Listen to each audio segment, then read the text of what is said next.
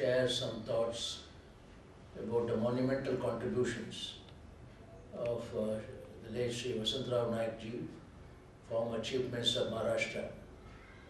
His contributions to the agricultural renaissance of Maharashtra are very memorable, because he realized that Maharashtra is essentially a rural and agricultural state.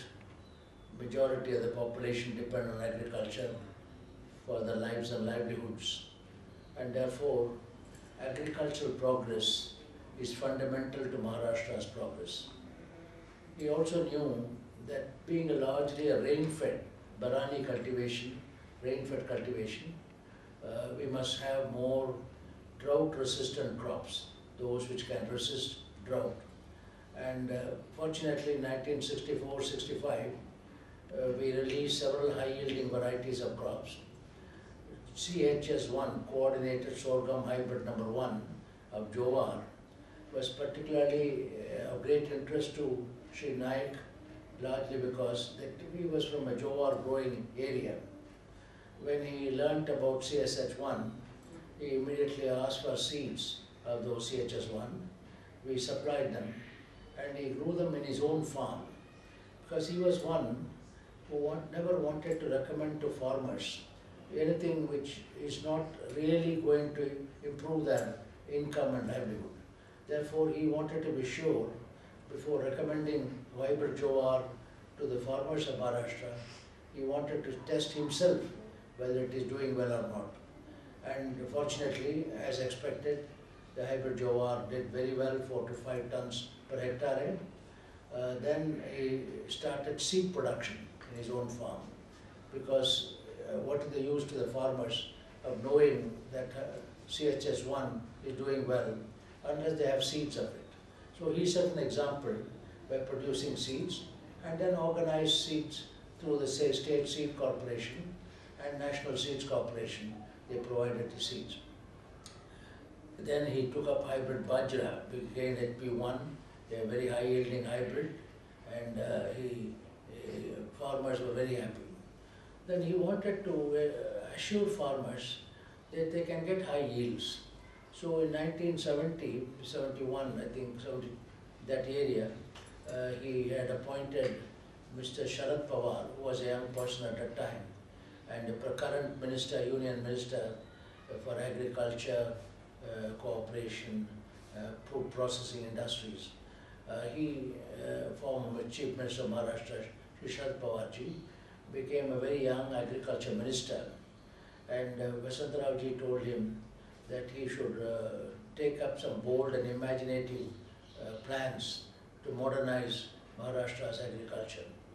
So Sharad Pawar ji called a meeting in Pune with all the vice chancellors of agriculture universities and the agricultural commissioner, and we developed a program called the minimum yield guarantee, telling the farmers, you grow CHS1, or you grow HP1, or you grow this dwarf variety of wheat, Sonalika, Kalyan Sona, you will get a minimum of so much yield. It's called a minimum yield guarantee.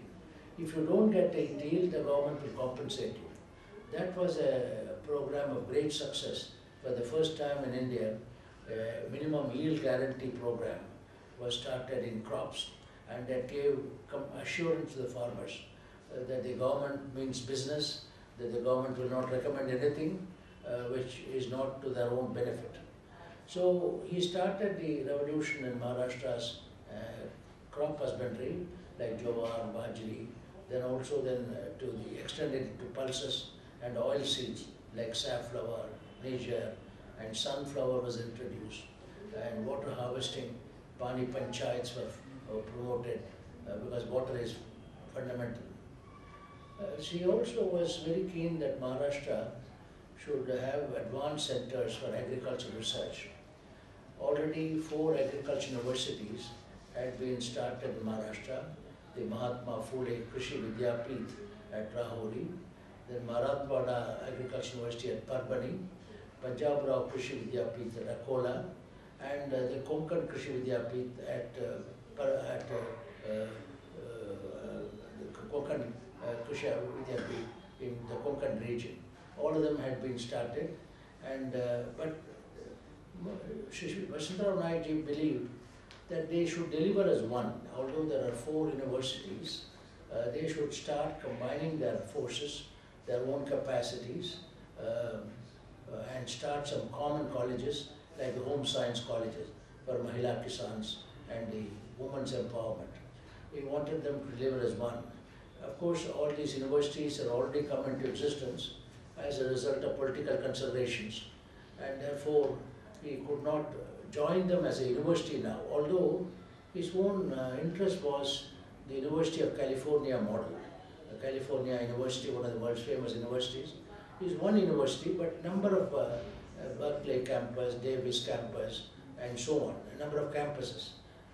Left to himself, he would have preferred University of Agriculture of Maharashtra, with campuses in Rahuri, Dapoli, and Parbhani and Akola, all the 4 areas he would have covered. But he developed coordinating mechanisms. He called the vice chancellors together and asked them to cooperate and make joint forces, and each university to develop a strong center in one area. One university in biotechnology, another university in home science, another university in food processing, so that all of them, instead of everybody replicating the same thing, you have a strong force. So he modernized the agricultural education, research and extension in Maharashtra. He was also very keen on drought management, because Ahmednagar district was well known for drought. In fact, 1974 drought was so severe that Indira Gandhi was the Prime Minister, came to Maharashtra for discussion, what can be done and so on. And his method of managing, he realized not only crops must be saved, but also farm animals, because he used to tell me that livestock and livelihoods are very closely related in India, and ownership of livestock is much more egalitarian than that of ownership of land. Therefore, he was keen that livestock should be saved during drought. Along with Arvind Mafatlalji and Manibai Desai of Urli Kanchan, he started organizing cattle camps wherever there was a water, and there a very innovative ration was given, sugarcane bagasse, enriched with urea and molasses. That was a complete food for the animals, and people can leave the animals in the camp, and when the drought is gone, when there is water, they can take the animal back. In other words, it was one method of saving animals, good animals which would have been otherwise got slaughtered. They would have got slaughtered. Now, in so many ways, Sri Vasantrao Naik ji's period was a very important chapter in the history of Maharashtra's agriculture. He opened up the modernization of agriculture. And also he recommended more and more cooperation among villages. He supported Sri Saulanke's Pani Panchayat idea. Pani Panchayat, everybody in the village joining together for water harvesting, water management, watershed management and so on. And he was very keen to manage the climate, minimize the adverse impact of unfavorable weather and maximize the benefits of good weather. I think it would be appropriate, we have now in the country Pani Panchayat, One Panchayat. In the name of Vasantrao Naik ji, we should start a Mausam Panchayat, where local people are able to manage the climate, whether good or bad, maximizing the benefits of good rain, minimizing the risks associated with the failure of rain or onset of drought. And I think it will be appropriate to continue the mission of Vasantrao Naik, that agriculture should be insulated from the vagaries of the monsoon. He used to mention that the monsoon and the market are the two determinants of a farmer's well-being. Monsoon should be managed, market should be pro-farmer market. Marketing should be friendly to farmers, they should get a reasonable price. Well, he started the beginning of a new era of Maharashtra's agriculture, and I hope in his memory we will continue the progress, because Jawaharlal Nehru said after independence, everything else can wait but not agriculture. Agriculture is the backbone of the livelihood security system of nearly 70 crore of people in our country. And therefore, it is important that the legacy of Vasantrao Naik is nurtured and extended to all parts of the country.